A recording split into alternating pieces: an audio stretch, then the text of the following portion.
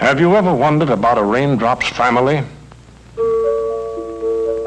Let's drop in on Papa Cloud and Junior Raindrop.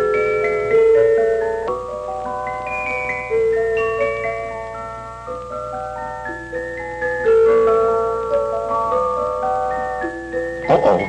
Junior, get up. Get up. It's time for you to visit your Mother Earth.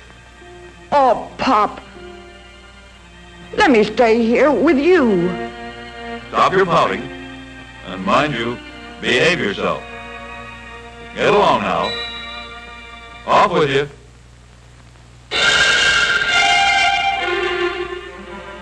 Go along, son. The automatic cloud gates open wide and out tumble millions of earthbound raindrops. Ouch! Fine welcome this is. Mother Earth can't kick me around. I'll run away. So, Junior joins a group of other raindrops looking for excitement. The bare soil speeds them on their way.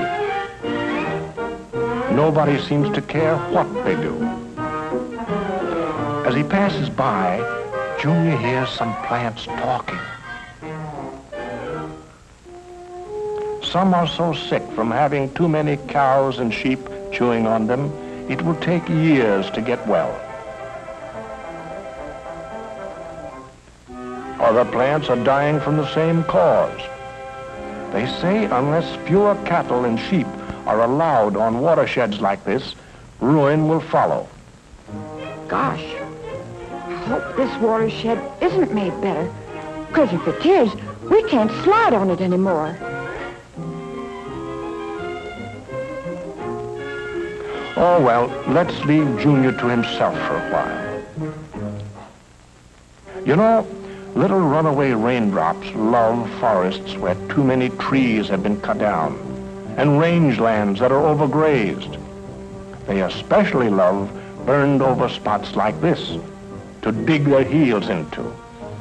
These hoodlum raindrops leave a trail of erosion, wasting soil that is needed to grow plants for grazing cattle and sheep, and trees for timber, soil that is needed for growing food, soil needed to store some of that water. They choke streams, boiling water needed for our farms, our industries and homes.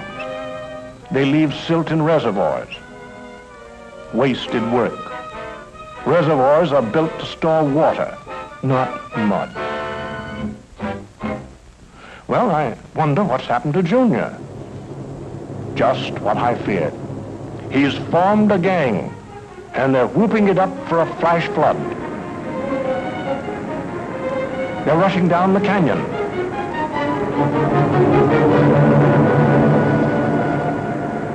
They've made a wall of water 20 feet high. Look out!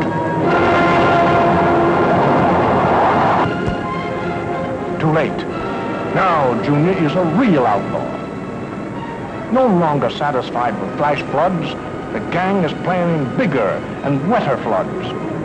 Junior's getting dangerous. He's getting tougher and bolder every day. Now he's tough gangster. Heading for the big time, raging along, waging gang war. Robbing, destroying, killing. And all because somebody started a forest fire. Somebody cut down too many trees. Somebody put too many cattle and sheep on this range. Well, sir, Pop Cloud is pretty disgusted with man's carelessness. He knows it isn't Mother Earth's fault. She just isn't getting cooperation from enough people in the USA. Everybody is affected by the way watersheds are managed, and everybody ought to do something about it. It's too bad Junior didn't know his watersheds and land on a good one. Junior and all the other raindrops could be useful if they're treated right. If they were welcomed on a cushion of plants, trees, grass, and leaves, They would seep slowly through the earth into springs, trickle into streams,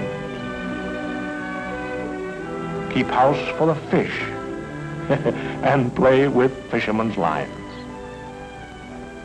They would splash in lakes and pools and fill irrigation ditches with clear drinks for farm crops and orchards. In ever-increasing numbers, they would use their excess energy to supply power and light for people's needs. Supporting ships of commerce, the raindrops finally enter the ocean.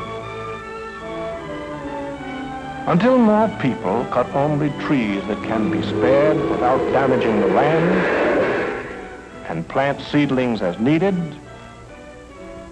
improve their management of rangelands by allowing no more cattle and sheep than there's grass to feed, and reseed when necessary. Until more people are careful not to start forest fires, we can't expect little raindrops to behave. So Pop Cloud has signaled the sun to bring Junior back. It's time to talk things over about how Earth folks, for their own good, should play fair with raindrops. Gosh, it's good to be back here with you, Pop. I'm glad to have you home again with me, son.